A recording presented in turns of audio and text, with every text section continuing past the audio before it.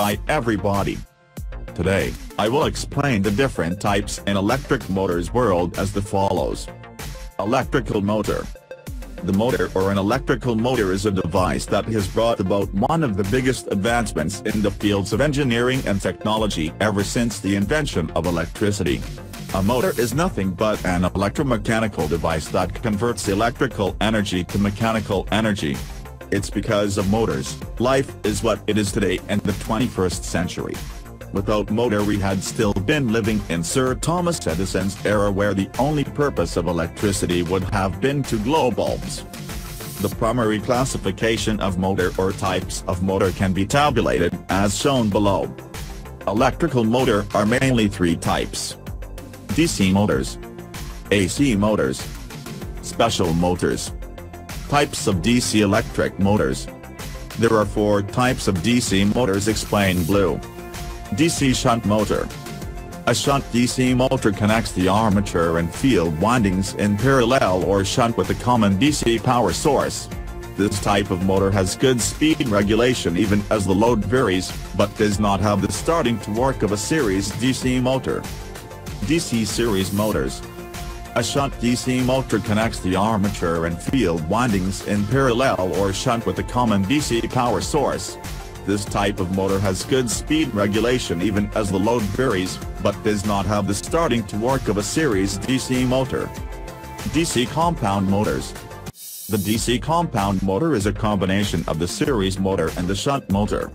It has a series field winding that is connected in series with the armature and a shunt field that is in parallel with the armature. The combination of series and shunt winding allows the motor to have the torque characteristics of the series motor and the regulated speed characteristics of the shunt motor. DC permanent magnet motor. Basic configuration of a permanent magnet DC motor is very similar to that of a normal DC motor. The working principle of any DC motor is same, that is, when a current-carrying conductor is placed in a magnetic field, it experiences a force. A permanent magnet DC motor also works on the same principle. Types of AC electric motors. There are two types of DC motors explained below. Induction motors. An induction motor is an AC electric motor in which the electric current in the rotor needed to produce torque is obtained by electromagnetic induction from the magnetic field of the stator winding. Synchronous motors. A synchronous electric motor is an AC motor in which, at steady state, the rotation of the shaft is synchronized with the frequency of the supply current. The rotation period is exactly equal to an integral number of AC cycles.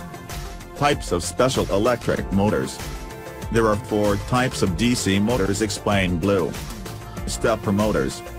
Stepper motors are DC motors that move in discrete steps. They have multiple coils that are organized in groups called phases. By energizing each phase in sequence, the motor will rotate one step at a time. With the computer-controlled stepping you can achieve very precise positioning and door speed control. Servo motors. A servo motor is a rotary actuator or linear actuator that allows for precise control of angular or linear position, velocity and acceleration. It consists of a suitable motor coupled to a sensor for position feedback. Universal motor.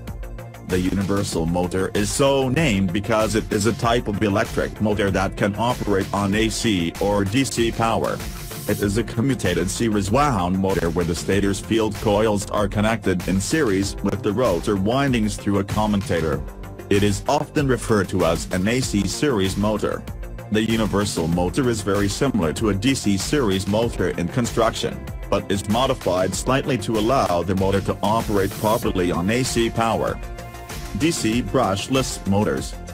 Brushless DC electric motor, also known as electronically commutated motors, are synchronous motors that are powered by a DC electric source by an integrated inverter, switching power supply, which produces an AC electric signal to drive the motor.